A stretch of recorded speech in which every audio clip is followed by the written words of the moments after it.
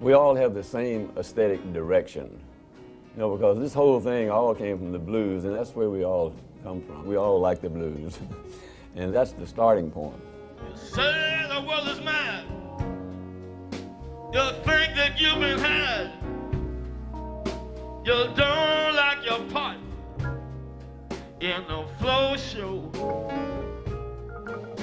You say it's all a bust. There's nobody you can trust. Well, why don't you tell me something, man? I don't know.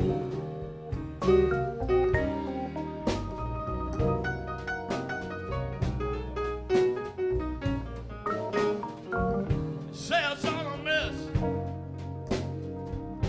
It's anybody's guess as to who will deliver that next low blow. Suffer from the string. Ow! You don't take pain. Tell me something that I don't know. Tell me how, for you, this record came about. Well, through conversations with Georgie and then with Van about doing some of Mose's tunes, some of the newer tunes, and also some of the older tunes that maybe Mose wasn't that well known for. I called Mose at home in New York and told him about the plans that we had, and he said, yeah, sure, I'll do it. Well, I've just always loved his songs and trying to get, you know, more of his more recent songs out, you know, rather than the ones that everybody's heard, like Crown Mercy or Parchment Farm.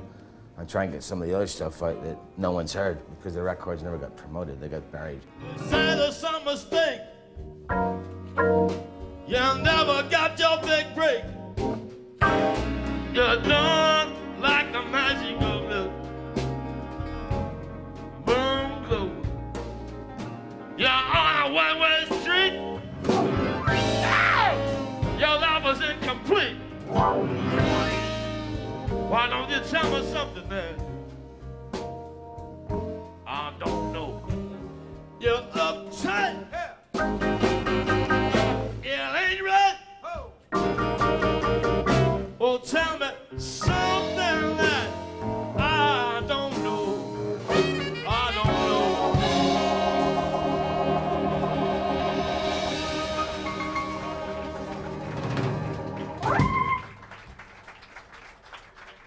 Van Morrison, ladies and gentlemen. When was the first time that you heard Mose Allison? First time I heard him was Parchment Farm, probably. In fact, I got more into the later stuff. Right. When he was writing, you know, I got into the more philosophical end of it. Because he said he'd been familiar with your music and was very impressed at your big knowledge of the blues and jazz and things, which I don't think he expected people from the other side of the water to have, you know. Did he have an influence on you straight away? I don't know if it's so much of an influence. Well, I mean, you can say the influence more with Georgie Fame. I mean, I immediately fell for his voice, like probably countless other people, and it took me a little while longer to really get into his piano playing, which I really adore now. His lyrics are unbelievable. I used to think he was kind of a jazz version of Bob Dylan, if you like. Georgie was saying he thought he was a bit like a jazz version of Bob Dylan. Oh, yeah, no, I wouldn't put it that way, but he's like a jazz version of Lenny Bruce, I think, you know? Yeah. If you live, your time will come. If you live, your time will come. Child, don't you mess with that. Cotton sack is gonna bend your knees, gonna break your back, and if you live, your time will come. Said if you live, a day will come. If you live, a day will come. So, child, don't you play with those pots and pans. They're gonna sure enough ruin those pretty hands. And if you live, your time will come.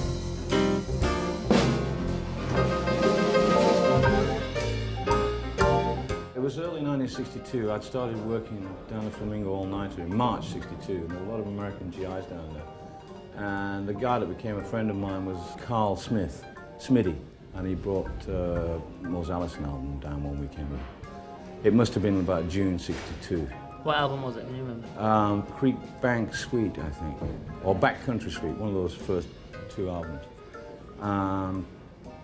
Parchment Farm, One Room Country Little Shack, Mad With You, and a couple of other tunes. They were the first ones I heard, and I was totally smitten. If you live, a day will come. And if you live, your day will come. Sun gonna shine, crops gonna grow. Think that you're not gonna worry no more. If you live, your time will come. When was the first time that you heard Mose Allison?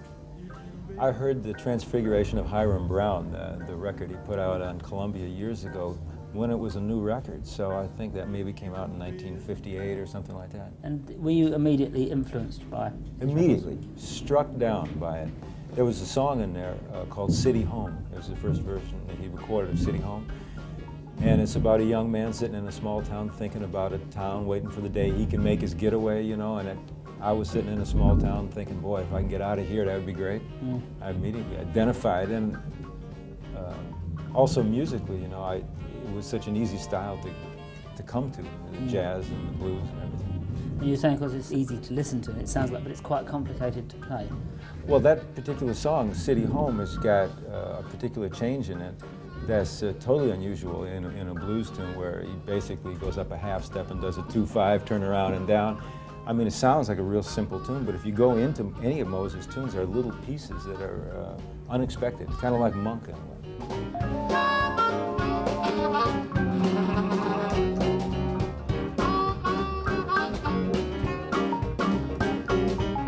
Let's talk it over. Let's get it straight. Don't let the situation escalate. You know, the love is problems when a man gets wrapped up in his heart. But don't you worry, baby, you can count on me to do my part.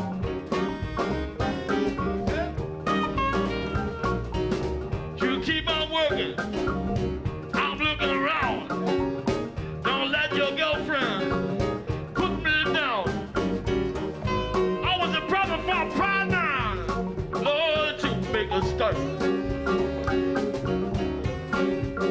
Don't you worry, baby, you can count on me to do my part. First time I saw Mose was 1969. I was in New York for a couple of days. I didn't know anybody. My manager had deserted me to go to corporate meetings. I just looked in the paper and Mose was on at the village gate, so I went down there. In the break, I kind of sidled up to him and said, "Excuse me, Mr. Allison, you don't know me, but I'm a musician from England, blah, blah, blah, blah, blah." And he was warm and generous. We had a little chat, and he made my day.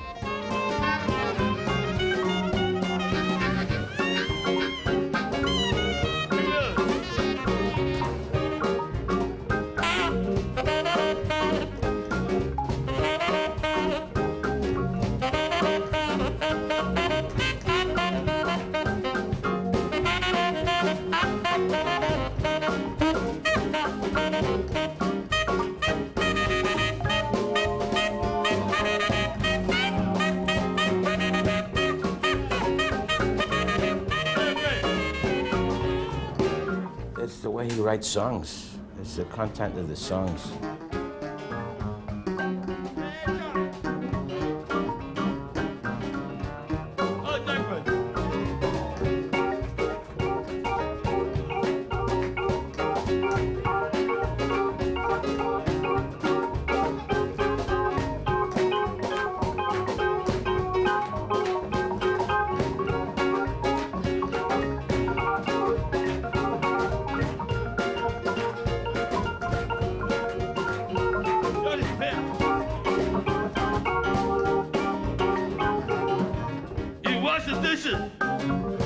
I've got to run.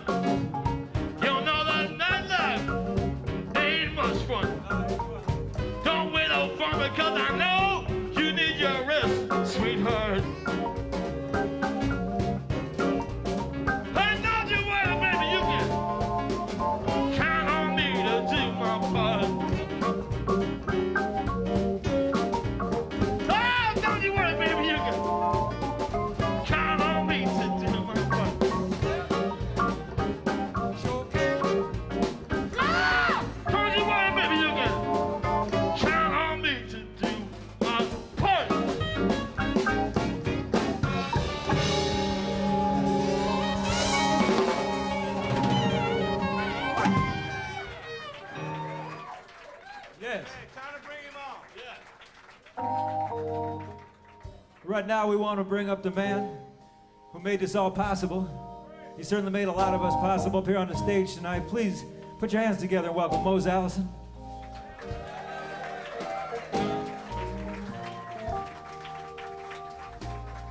Mose, welcome. I believe you have a message this evening.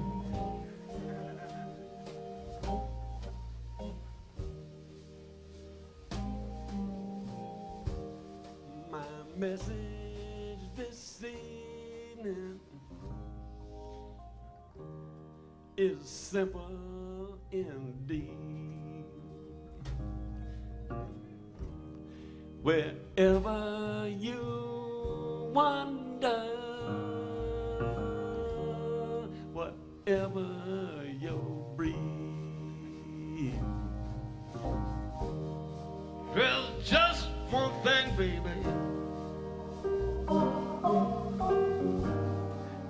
that comes from above.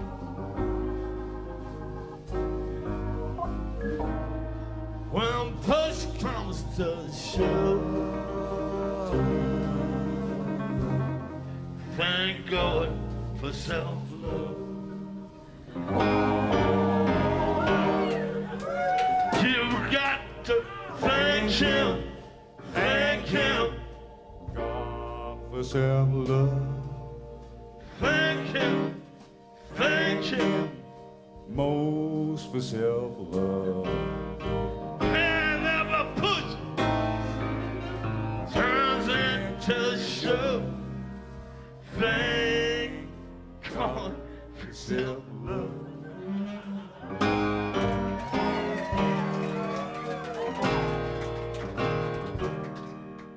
You've been they've a great influence on all of us standing around the piano here.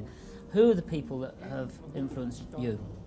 Well, as I started out listening to boogie-woogie piano players, you know, Pete Johnson, Alvin Hammond, people like that.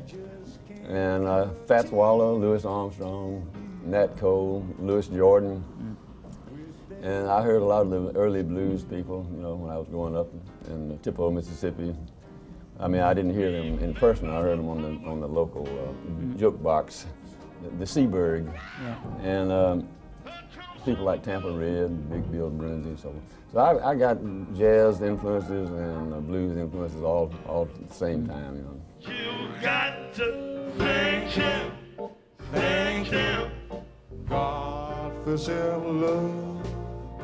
thank Him, Mose for self-love. whenever push turns into shove. Thank God for self-love.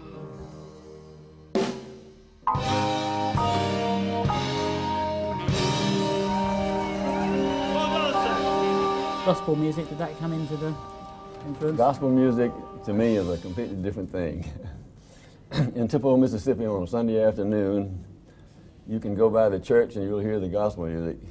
You go down to the beer joint, and you're out behind the beer joint shooting craps, you could find the blues people. So it was a completely different world. Yeah. You know, I've never gone for that thing about the connection between gospel music and blues. You know? I'm back on the corner. I'm right back on this corner. I've been in this condition so many times before. I'm back by my lonesome. I'm right back by my lonesome. Just watching the people go from door to door. On this record, there's a lot of your more recent songs, which are some brilliant songs on there. What are the sort of things that get you excited about writing? What are the things that inspire you to write? You know, I don't know. The best thing I can tell anybody is that it just comes to me, you know. You start out with a certain attitude, and then it gets triggered by your environment, you know, things that happen to you. So I don't know. There's no form. I don't sit down and try to write a song or anything. You know. At any given time, I have 50 possible songs, you know, like the phrases that could become songs. I'm back on the corner, I'm right back on this corner. I've been in this condition so many times before. I'm back by my lonesome, yes, I'm right back by my lonesome, just watching the people go from door to door.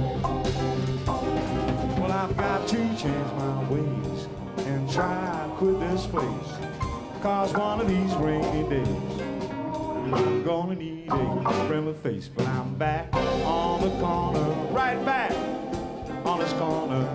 I've been in this condition so many times before.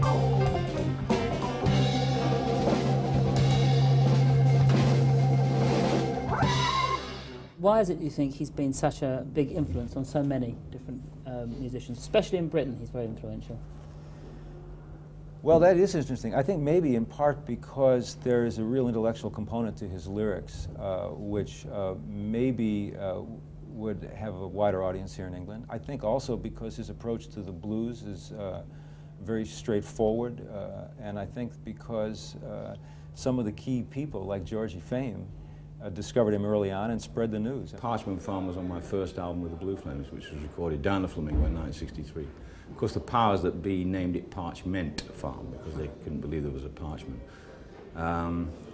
Yeah, from early '62, I was into it. A lot of what happens in the blues is the oral tradition. You know, the stuff goes from mouth to mouth, and I think Mose's name was on the grapevine early on. When I become wise and we become wed, will there be any sign or a trace of the lovely contour of your face? One that I heard that I particularly thought almost brought me to tears because it was so beautiful is When I Becomes Was. Yeah. Tell us about that. Ben and I were just talking about what kind of material we'd like to do, and Van was deciding what songs he wanted to sing. And nobody had mentioned that, so I jumped in for that one. I said, I'd like to sing Was, please. And it's now become, in the last 12 months, it's become a standard part of my own repertoire with my own band. And now is bad when will someone have moments like this? It was great because then I went to my record collection, to the vinyl, and started pulling out all the albums and listening, and it gave me a chance to literally listen to, I don't know, 20 albums again and come up with the tunes. We just picked the songs that we like to sing, basically. Saints are just a dark new age of complaints.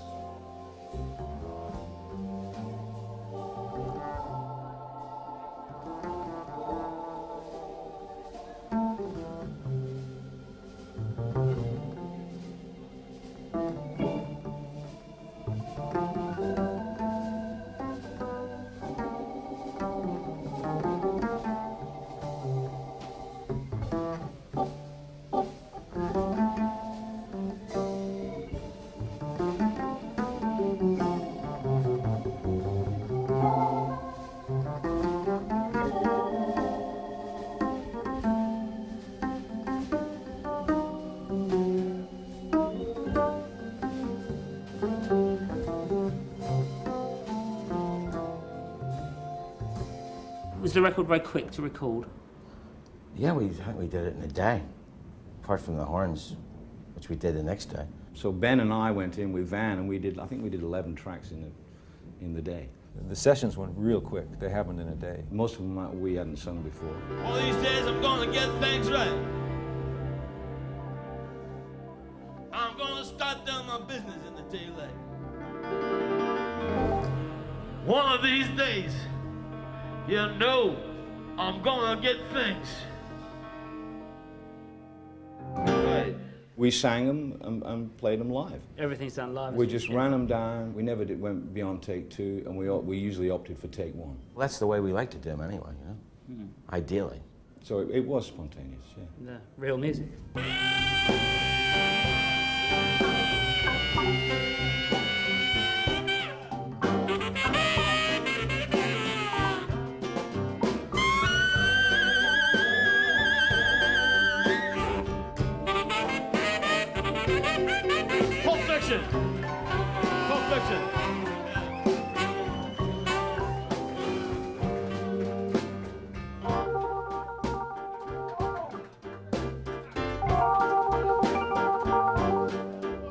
Well, I had the idea in my mind for like 10 years, probably.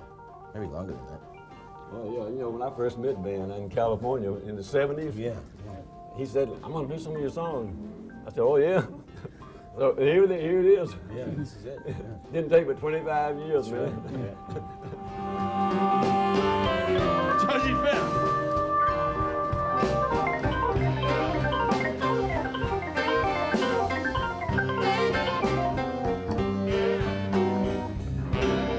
One of these days, I got to get in, step.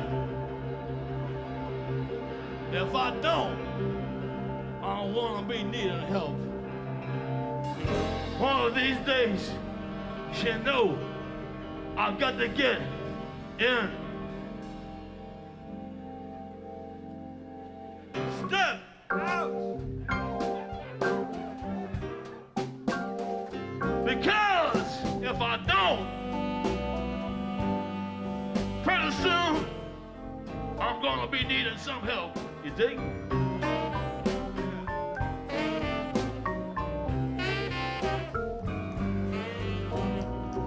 One of these days, I got to go back home. I want to sit outside and compose a poem. One of these days, you know, I got to go back.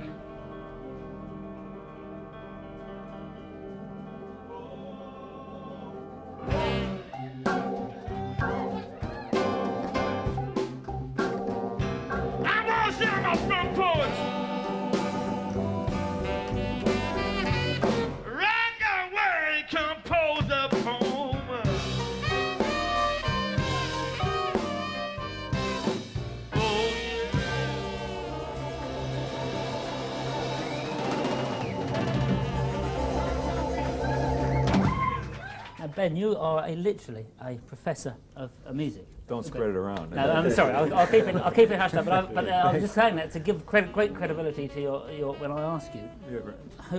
Why is it that you think that Mose has been such a big influence on so many people? Well, I think in a lot of ways Mose represents the best of what we're trying to do out here. I mean, we're trying to entertain people. We're trying to deliver a message. We're trying to give people something that's inspirational in some way. And for me, you know, it's humor. It's the fact that he's not sugarcoating anything, but he's making it possible to understand concepts and situations in life in a way where you can absorb them. You know, I mean, that's the big reason. The small reason is that he's fun to go to listen to. You know, people go, hear his gigs, man. It's a good gig. It's a fun. I've heard hundreds of Mose gigs. They're fun to be at. Yeah. Some people just never seem to get enough. Some people want salvation, paradise, and all that stuff. But I'm so easygoing, I don't even keep score. All I want is plenty, but I will take more. If you ask me, I will take more. Say please, and I will take more. Did you ever expect to record with Mose? No, of course not. One doesn't imagine those things at the time. Such is life, that here we are like 35, 6, 7 years later, whatever, and you're actually working with your heroes. I'd never thought in my life I would meet the man, you know. And it's kind of being part of a family, really. Been working in that club so long, can't hardly stand the break of day. Been working in that club so long, can't hardly stand the break of day.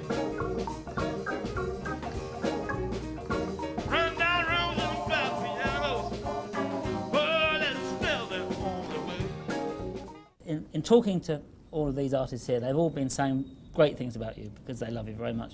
What are the things that you like about the way that they interpret your songs? Well, each one has its own approach, and they have all been influenced by me to a certain extent, but they all have developed their own individual styles. I just happen to be the one of the first ones to start doing the blues and mixing it in with jazz. And these guys are all great musicians in their own right, and if they consider me an inspiration, that's great with me.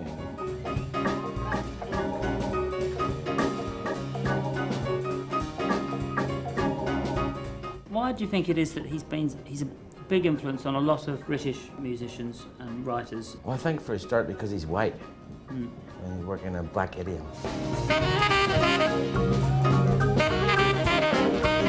You know, you can call any musician up in the United States practically and say, I'm doing a Mose Allison date. And that's all you have to say.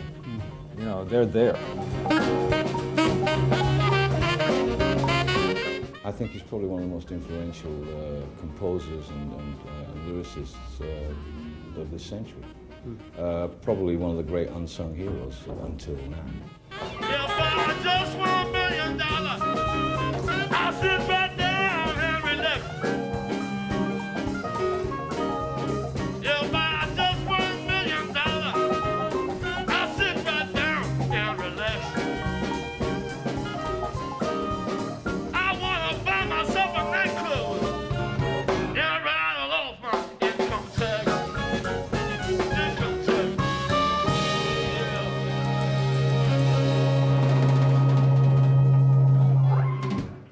I've always said the main thing is to earn the respect of your peers, to have good musicians appreciate what you do. But to me, that's the greatest compliment. You know?